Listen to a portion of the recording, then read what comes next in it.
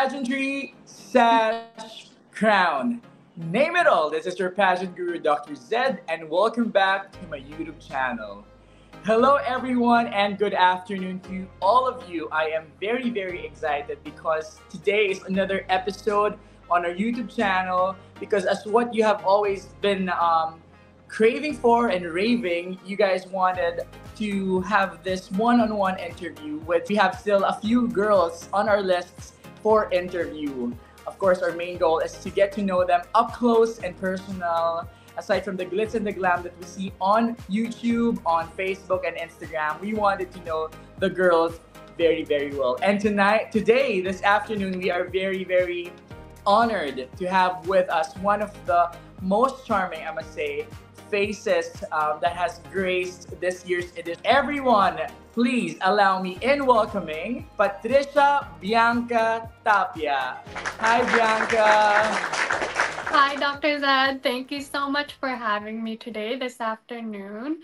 Again, my name is Patricia Bianca Tapia, but many call me Bianca. And I'm really excited to be here so you guys can all get to know me a little bit more on a deeper level, because I know how important that is, apart from seeing all just like the beauty and the outfits and the makeup. So I'm really excited.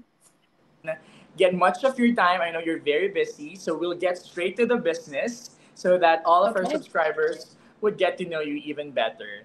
So I would want to ask you, Miss Bianca, or Bianca rather, how has life been? Actually, I was working in the tech field back in the United States as a consultant working in data analytics. And immediately when I was proposed the opportunity to join, I quit my job, flew to the Philippines, and I just felt like this is really my calling. I was so excited about it, and it just really felt aligned with what I want to do in my life. And ever since being a part of this journey, I feel like things have been more clear to me. I've gotten a sense of clarity, and I really feel like this is where I am meant to be.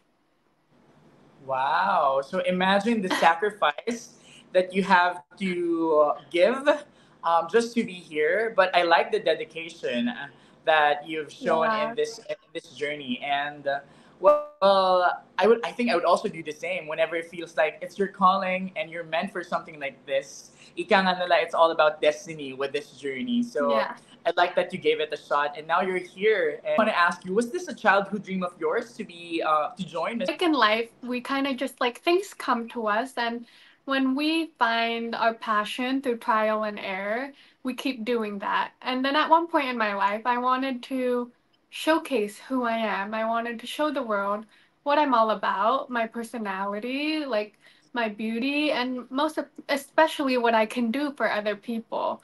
But you know what? My favorite thing about it is that I really like that it makes me a better person. But not only does it make me a better person, but I feel that I'm also enabling others around me to become a better person. So I really think it's a two-way street where I'm being helped and I'm also helping others. And it's a beautiful thing, pageantry. Well, thank you for sharing that. I must say, if I have a face like yours, I would always join beauty pageants having this kind of charm that you have. And there's no doubt about it. No denying you're one of the charming faces that we've seen in this edition. How have you been preparing before the coronation night? As I reflect, I really think that it's all a mentality. For me, when the improvement that everyone talks about, the progression of how things develop, for me, it's a mentality. How you exude your confidence to the world and how sure you are of yourself, that's really what will be seen on stage. Kasi you can practice so much, you can prepare so much and sacrifice so much time, but it's really how you display yourself to other people and how you really stay true to being 100% in who you are and being that confident person that everybody needs is how you will be that ideal outcome that you want to be for yourself. That I can't stop. Like, I can't stop showing the world that, like, this is what I can do and this is what I will do for all of you. Wow, that is very inspiring. You trying to, day by day, we try to adapt from the changes of the world, and you trying to be the better version of yourself each day. That is very, very motivating to hear. What are you most happy about and most excited about all throughout the competition? I find my peak happiness when I'm partaking in the charity events. I really like the charity events because I think that's the true essence of what being a pageant candidate is about, and even a pageant winner, because being a public figure is really important, and a lot of people rely on you, a lot of people depend on you, and it is how you can inspire the larger community on a bigger level is what's most important, because external beauty can only go a long way, but it's what you do for other people and how you can create that domino effect for other people to do the same is what matters most. And I just really enjoy giving back and feeling the love of the Filipino community and its people, and just really creating those connections that will last a lifetime. You got this girl who is ready to have her hands dirty and work in the charity and community because after all, aside from the beauty and the glam, is really a job to fulfill, and knowing that you are ready and capable for that is really means something. So we have to watch out and look for you. Bianca, we want to know on the other side of it. We want to know what is most unique about your story. I know a lot of you probably already know, and it may not seem like it, but I've really developed the skill of mouth reading or lip reading, as well as just putting words together so I can make sense of the sentences. With that being said, I was born 2 months early, and one of the later parts that develop in the growth of a baby inside is your hearing. So my hearing did not develop as much as it should have. And as I continued to get older, it progressively got worse, and I continued to fail the hearing tests at school. And that was something that really broke my heart, because as a child, of course, you don't want to experience any type of setbacks or disabilities or be marginalized, because you always want to fit in. But I overcame it, and I really think that we shouldn't let our insecurities or disabilities define who we are, because we're so much more than that. When you're able to realize that you can do anything and everything in this world despite your disabilities, I think that's the most powerful thing that you can do, because you can be an example for other people. Wow, what a very inspiring story to tell.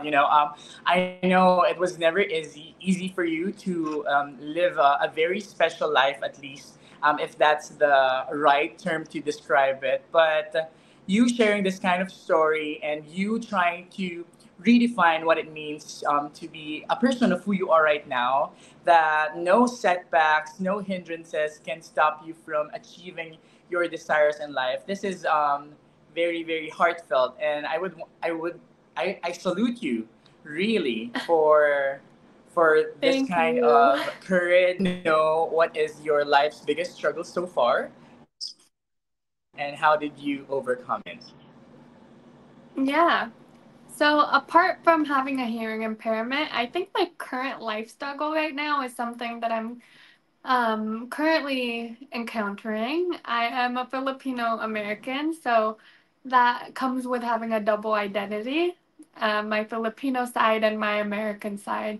But it wasn't only till now, living in the Philippines, that I am able to realize how much deeply connected I am with my roots, and how much more I can be connected to it. And being in my 20s, I think this is a time in my life where I really figure everything out. And rather than seeing it as an obstacle or a challenge, I see it as a growth opportunity to really discover who I am. And I think more than anything, I would love to spend more time here in the Philippines and continue working on the projects that I have planned out. Feels different to come back home, get connected to your roots and your family. But know, Bianca, that we here will be with you along the way, whichever your plan is, whether you want to stay here in the Philippines. We are ready to tour you around the Philippines and be part of your growing family. Now let's go to some other aspects of your thoughts about in the competition per se.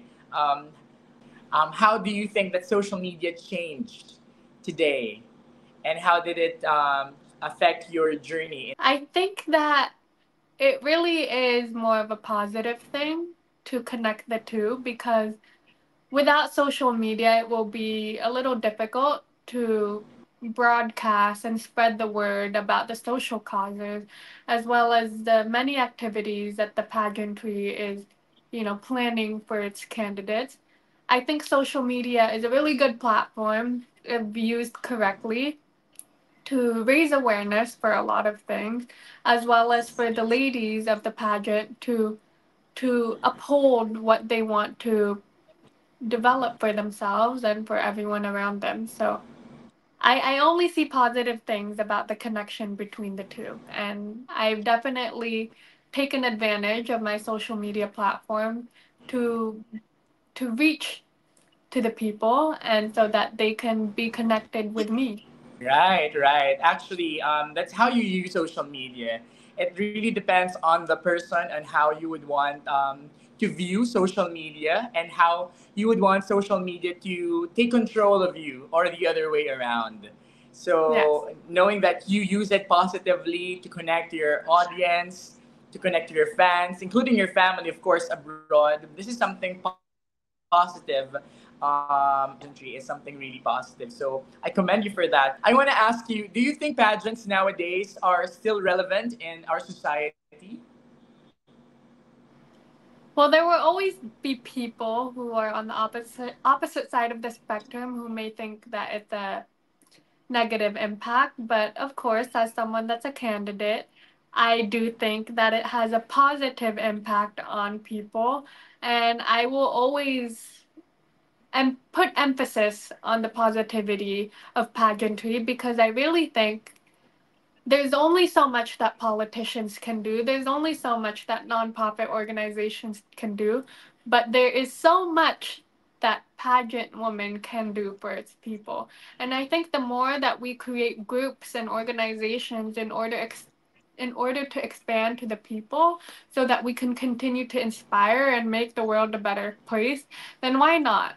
Why why do we have to see it in a negative light? Because I don't understand that. I really think that pageantry only benefits so many people because it inspires so many people on a larger scale. And I think I only hope that pageantry continues to go down that route, and I believe that it really will. Thank you for sharing that. I also do believe, as a pageant enthusiast, that pageantry is really still relevant and will always be. And with women like you, of high caliber, empowered women who can raise their voices and be an inspiration to other people, especially through your story, is something that will walk down the history and say that you guys can break barriers. And restrictions have been lifted already, and even transgenders were given inclusivity. What can you say about this huge change? I am always a big advocate for inclusivity, and I really, really am so happy about the changes that has been made to include Filipinos from all over the world because I don't think that Filipinos are limited to only the Philippines.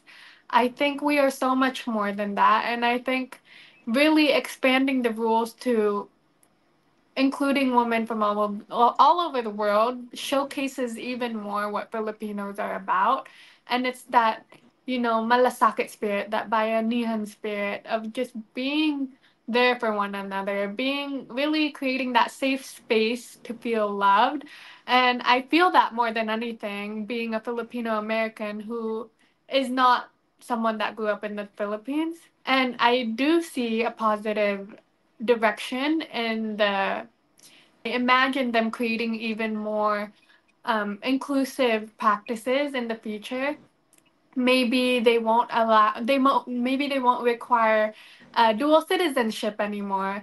And I really think it's what's in the heart of the candidate of how much they want to represent the Philippines and how strongly they will fight for it because it's really how you show that, how you show your efforts. And I think it's a beautiful thing that more and more the organization is becoming more inclusive and welcoming to all ages, to different women across the world, and opening to other genders. I think it really makes my heart so warm and happy that it is open to other women and lifting that prejudice off of other people. True. Yeah, yeah. I have to agree. That's a mic drop moment for you. It only goes to show that the world is becoming more accepting and more inclusive, as we say. All right. Okay, now I want to go on a personal level. If you could give a message to yourself, Bianca, your young. Imagine my younger self as not the same person as who I am today. So, little Aika, I know that you are so afraid of the outside world and you feel rather you're in a bubble and that you can't talk to everyone around you, especially because you can't hear. Please know that you are so much more than that, and everyone around you is the same on the inside as you. You have the capabilities to do anything you want to. Just set it in your mind that you can, and you will, because what you think is what you'll become. So be the strong, beautiful, amazing person that you are, and I promise that you will follow and complete the dreams that you have been hoping for. I love you. Wow. Wow. I'm sure that the little Aika before is so happy. She's applauding you right now of who you've become. And I want to quote unquote that you can and you will. You can and you will. Yeah. Okay.